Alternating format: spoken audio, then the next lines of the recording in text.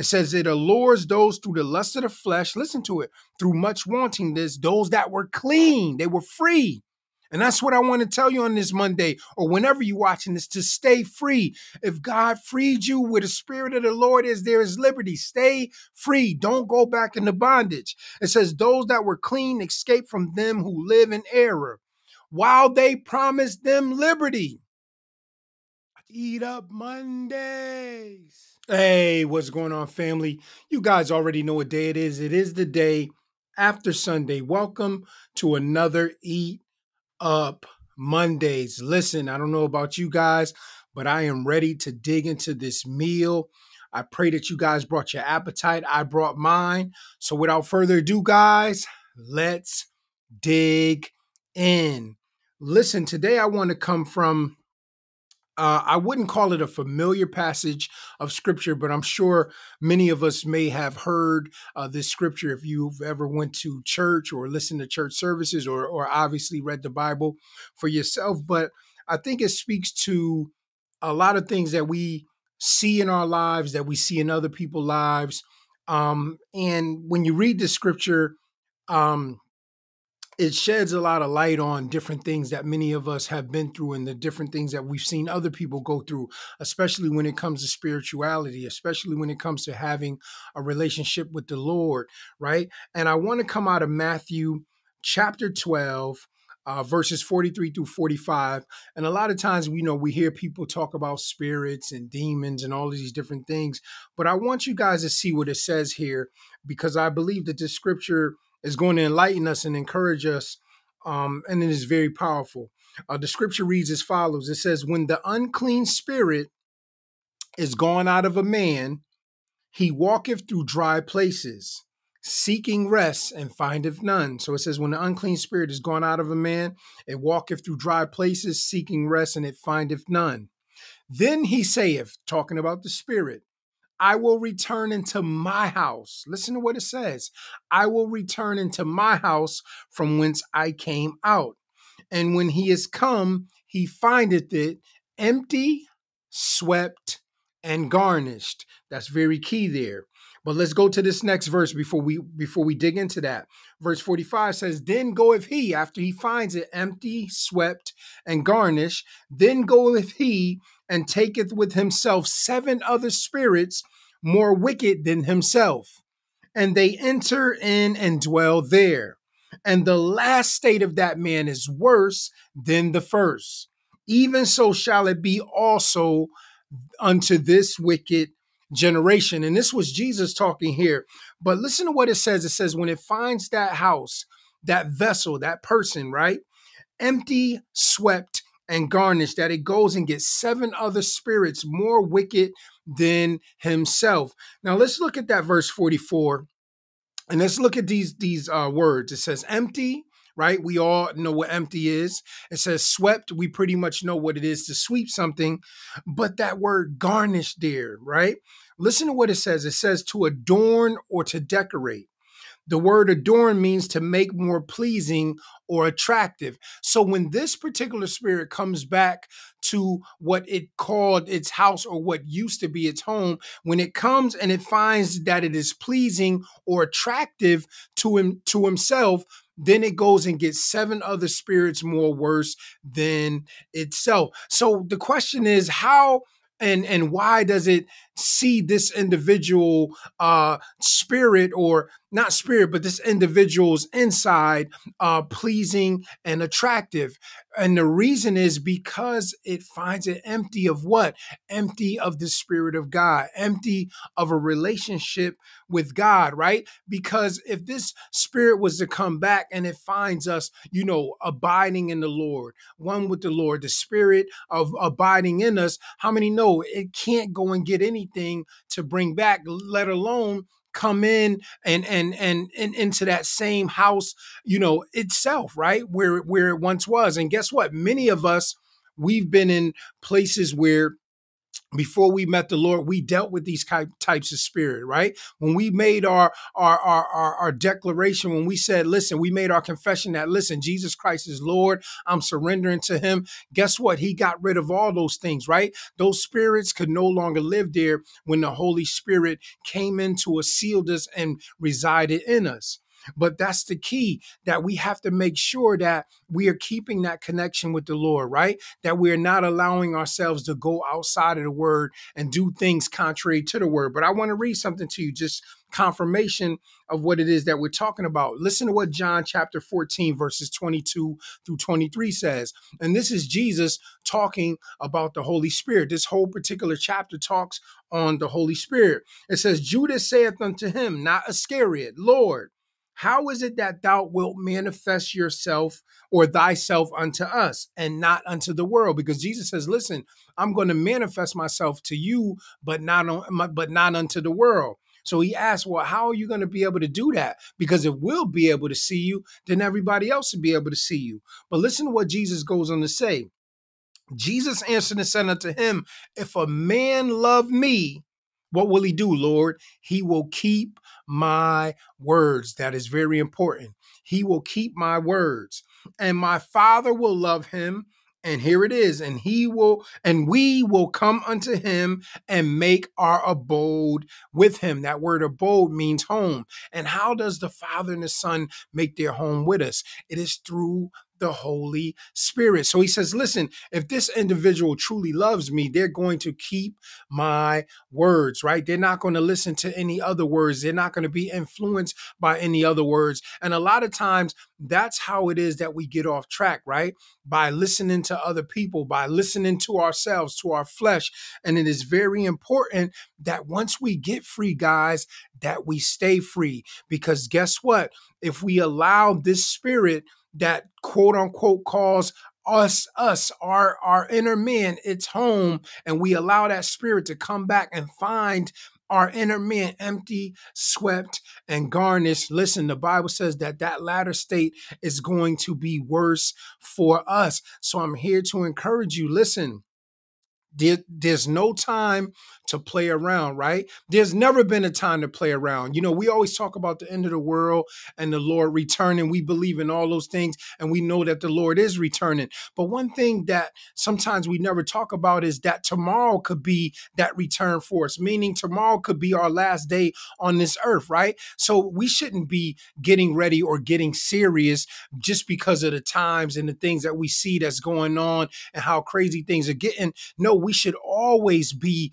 on alert. We should always be on point. We should always be abiding in the Lord and striving not to willfully sin and go against his word, right? Because we don't know if today could be our last day. So it's not just about because these are the end times. It's always been this way, right?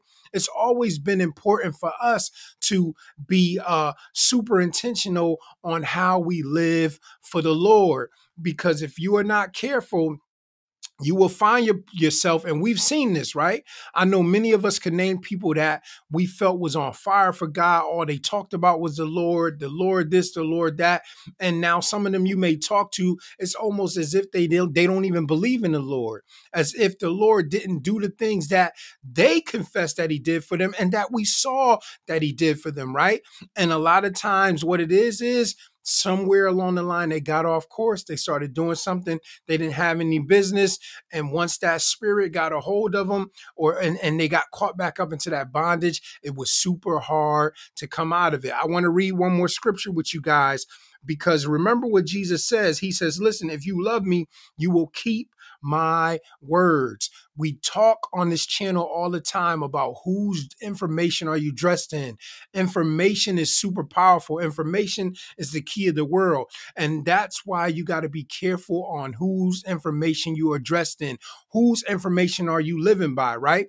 Because this is how many people get pulled off track. And social media, the internet, it didn't help it none. Yes, it can be used for good things. Look, we're talking about the Lord on here now on YouTube, Facebook, wherever you're listening, TikTok, wherever. So it can be used for some good, but unfortunately, a high percentage of it has caused many people to wreck their lives. But listen to what 2 Peter chapter 2, verses 18 And we'll read down to the 22nd verse. I only was going to read to the 20th verse, but we'll read all the way to 22. But this particular chapter was talking about false teachers, right? Which we have to be careful of. But I think it also applies to just general, right? Just in general, the people that we listen to that we have to be very careful of. But listen to what it says, speaking on these false teachers. And just imagine this also being those that are not even in the church, right? It says, for when they speak great swelling words of vanity, they allure through the lust of the flesh, through much wantingness. This is why we have to be careful on our desires, our fleshly desires, the things that we desire and want. We have to be very careful that we keep those things in perspective and that we learn how to live a life of contentment. It doesn't mean, see, this is the thing that people struggle with. They think when you start talking about contentment and being content, and that's why we don't hear a lot of messages on it, people feel like that's putting a ceiling on your life. It is not. To be content in the Lord is saying, listen, you've done enough for me. If you don't do anything else, I am grateful and I am thankful. That doesn't mean that God isn't going to do anything else, but people, they get scared when you start using that word contentment. But this is why you have to learn how to be content. Like Paul said, and no matter what state you are, abound or abase, you need to learn, whether you're high or low, how to be content. Because if you don't, through your lust, through your desire, you can be pulled off track. Listen what he says. He says, for when they speak great swelling words, we see it in church all the time. Get ready. God wants you on a higher level, all of that type of talk. It gets people off track and it gets people on a path that God didn't even set them on. God didn't even tell them to go down in that direction, but because because they have a lust of the flesh and they want all of these things, those words sound good, but they're just great swelling words of vanity, right? They're words that don't mean anything. And it says that by these words and through your lust of the flesh and through your much wantingness, those that were clean escape from them who live in error. It says it allures those through the lust of the flesh, listen to it, through much wantingness, those that were clean, they were free. And that's what I want to tell you on this Monday, or whenever you're watching this, to stay free. If God freed you, where the Spirit of the Lord is, there is liberty. Stay free. Don't go back into bondage. It says those that were clean escape from them who live in error, while they promised them liberty. I just said that, right? Where the Spirit of the Lord is, there is true liberty. But it says, wow, they promised them liberty. And it's not only these false teachers that promise you liberty, right? The internet, people on the internet, they promise all of these different things. And a lot of times you'll get caught up in these things and you'll find out that it is nothing but bondage. It says, while they promised them liberty, they themselves, how can you promise me liberty when you yourself is a servant of corruption? It's impossible for them to promise us liberty when they are servants of corruption themselves. For of whom a man is overcome, the thing that overcomes you, the thing that overcame them, of the same is he brought unto bondage, or brought in bondage. The thing that overcame you, the thing that you are submitted to, that is the thing that you are going to be in bondage to, right? And that's where I really wanted to stop. And I'll read the rest in a second, but I wanted to encourage you guys, listen, stay free.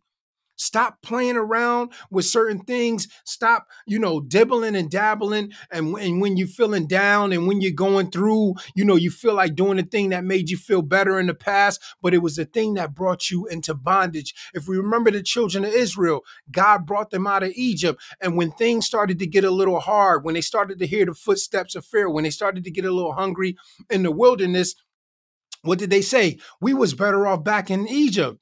Really? Where you were slaves at? It doesn't make sense. But a lot of times when we go through and things are not happening for us right away, we tend to go back to those things that so easily beset us. But let's read the rest of these scriptures and we'll close out. It says, for if they, and it's talking about these false teachers, for if after they have escaped the pollutions of the world, they had escaped, they were free through the knowledge of the Lord and Savior Jesus Christ, they are again entangled therein and overcome. The latter end is worse with them than in the beginning. So what it is saying is like, listen, they escaped. the corruption of the world, right? They overcame the world. But because, because they wanted to dibble and dabble in things and scheme and fill their bellies and be concerned about all of the things here in this world, they were brought back into bondage. And it says when we allow that to happen, because it's not just talking to them right here, right? When we allow ourselves to be entangled in those old things therein and overcome, the latter end is going to be worse for us than the beginning. The stuff that we went through before we became free is going to be nothing. What we will go through now, if we go back to these old things, will be nothing compared to what we went through in the past. If you thought coming out of the world and coming out of that sin was hard that first time around, just imagine the second time, because now the devil has another opportunity to grab hold of you and keep you. And it's only going to take the grace of God. And some of you had this testimony to come out of that, but some of you need to be honest and be true with people about what it really took for you to come out of it and the things that you went through to have to come back to the Lord. I've met people that was saved, sanctified, filled with the Holy Ghost, doing well, and went back into the world and came back maimed, messed up, mind not totally right. Like, you got to be super careful. When you are free, you need to stay free. Verse 21 says, for it had been better for them not to have known the way of righteousness. It says, listen, it would have been better that if they didn't even know the way of righteousness, then after they have known it, to turn from the holy commandment delivered unto them.